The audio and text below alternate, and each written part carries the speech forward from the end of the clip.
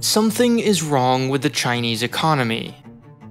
You can see it at job fairs, in rows of empty, half-finished apartments, and in the conspicuous absence of Chinese tourists everywhere. Take unemployment, for instance. In just a few short years, the number of 16 to 24-year-olds who can't find work has more than doubled, from about 10% in 2019 to more than 20% this summer, before the government simply stopped publishing data. If you think the Nasdaq has had a rough couple of years, just have a look at the Chinese stock market, which has lost about 40% of its value since 2021. Or how about real estate? Last year, Chinese land sales reached their lowest level this century. One especially desperate developer is enticing new home buyers with $70,000 worth of, I kid you not, gold bars. Consumption is down, deflation has set in, and for the first time in our lifetimes, its population has begun to shrink. The question is no longer when, but whether its economy will surpass America's. For the past 2 decades, most agreed that the West is declining and the East is rising. But increasingly, it feels as though the East has risen. Are we witnessing peak China? Sponsored by Nebula, the exclusive home to my original series, China Actually. The 2008 financial crisis should have been disastrous for China. The United States is its largest trading partner. Thousands of Chinese factories and millions of workers rely on American consumers, who suddenly found themselves out of work and on the hook for mortgages they couldn't afford. Yet, by 2009, China was back on track. It was, in fact, the first major economy to recover. While the US, Japan, Germany, and the rest of the world contracted, China's economy actually grew, and by nearly double digits, no less. 10 years later, China was ground zero for the COVID-19 pandemic. This time, supply and demand were disrupted. Factory and service workers had no ability to work from home. But once again, Beijing defied expectations.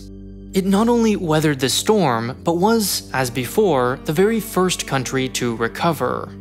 Soon, its exports soared to heights never before seen. In short, no one has ever won by betting against the Chinese economy.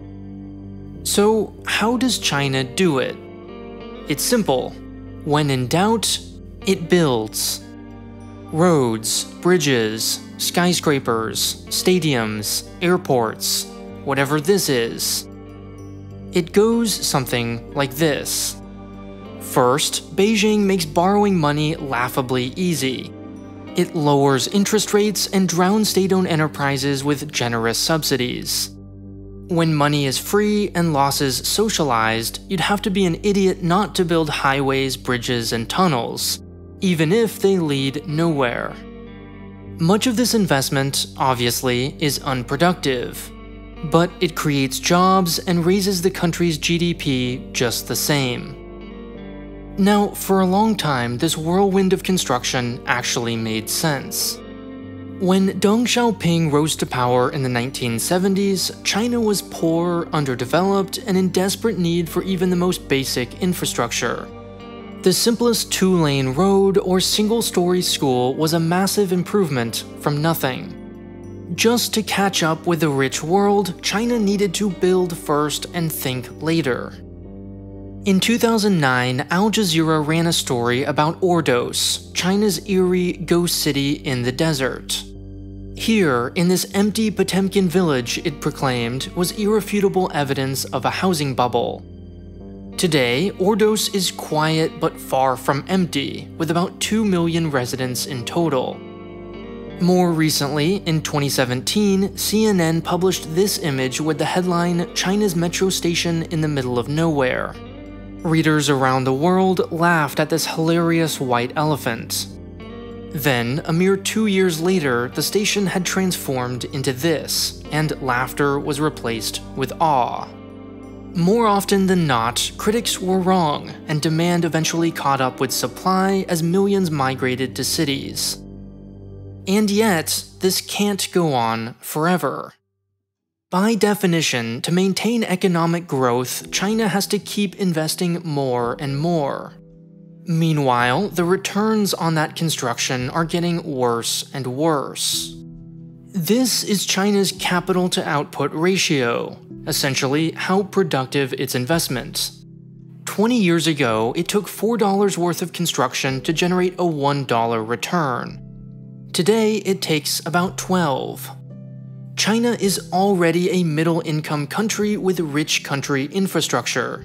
With 25,000 miles of high-speed rail and 3 million miles of highway, it's simply running out of things to build.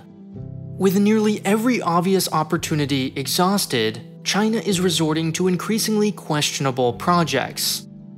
This, for example, is the tallest bridge in the world. At 1,800 feet above the ground and measuring 2,300 feet long, it's an architectural and engineering marvel. Impressive? Absolutely. Economically sound? Doubtful.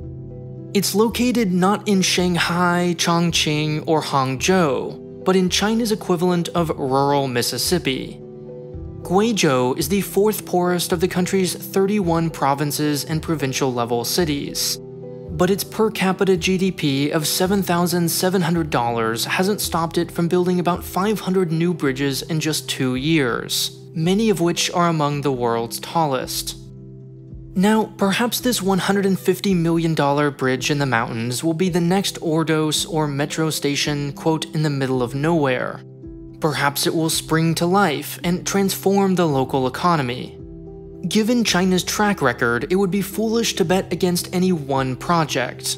But it would also be foolish to think this could go on indefinitely. Think about it like this. Taking on debt is perfectly normal.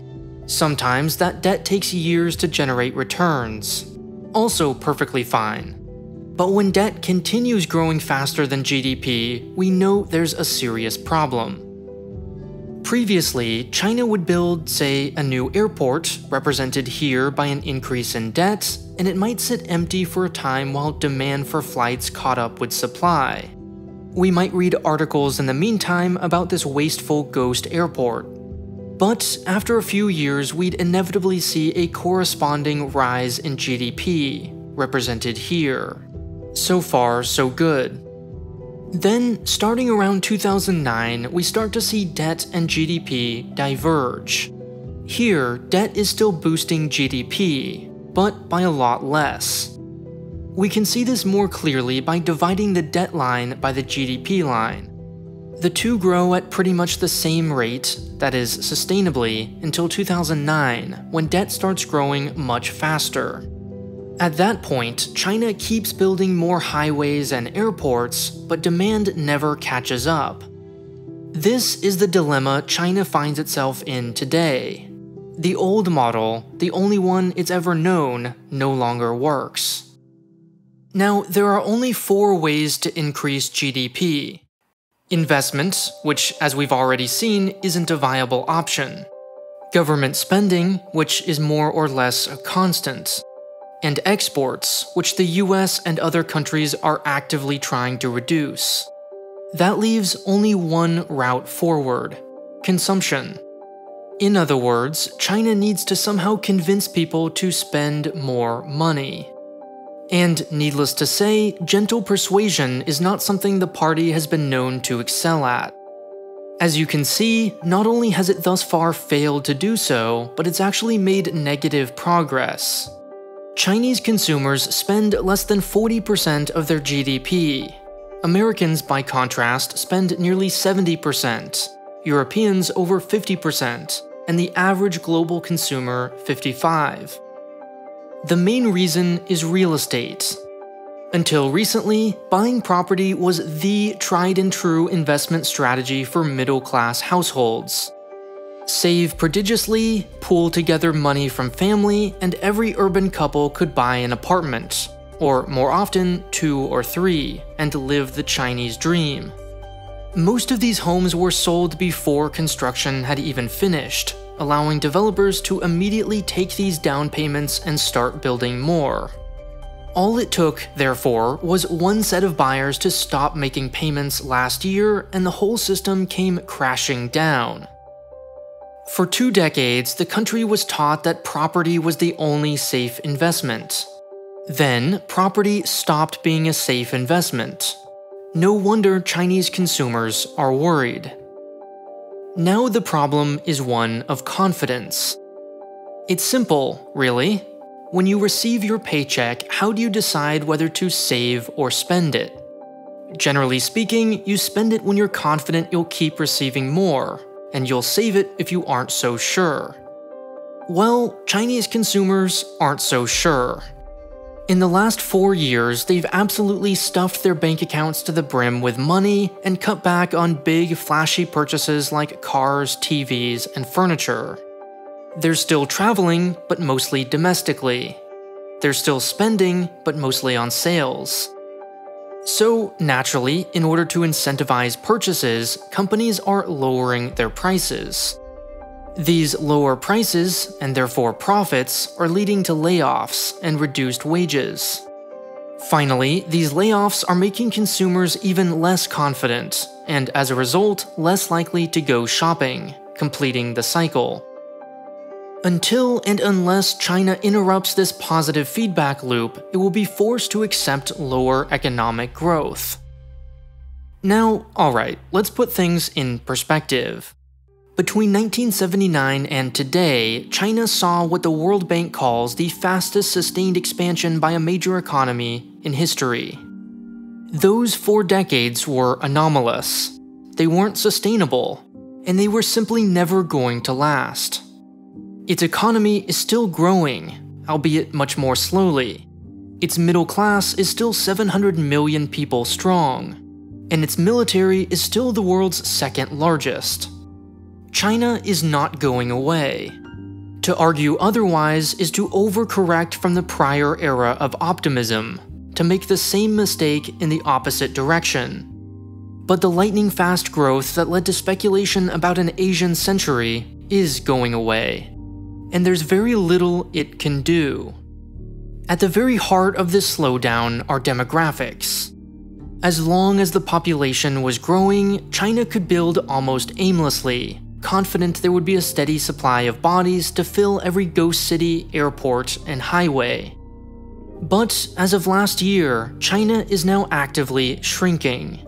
Its birth rate has already dropped to the lowest level in the world, just 1.09 children per woman. And by 2030, the labor force is expected to decrease by about 1% every year. One of the great mysteries behind this demographic collapse is why China kept the one-child policy around for so long, until 2016. Surely, its leaders had to have known the population would begin to shrink. So why then were families still prohibited from having more children? Find out the answer to this question in the latest 20-minute 7th installment of my Nebula original series, China Actually. Here's a quick preview. This would make it the single most effective national policy in history, and anyone could see that it just wasn't going to work. This was no ordinary period in Chinese history. The most damning evidence comes in the form of cross-country comparisons. There's much more to this story. China Actually is and will always be exclusive to Nebula, the creator-owned streaming platform. Nebula is also home to originals like Real Life Lore's deep dives into recent wars, modern conflicts, Wendover Productions' Logistics of X series explaining how things like coal mining and search and rescue work, and Real Engineering's beautifully rendered Battle of Britain.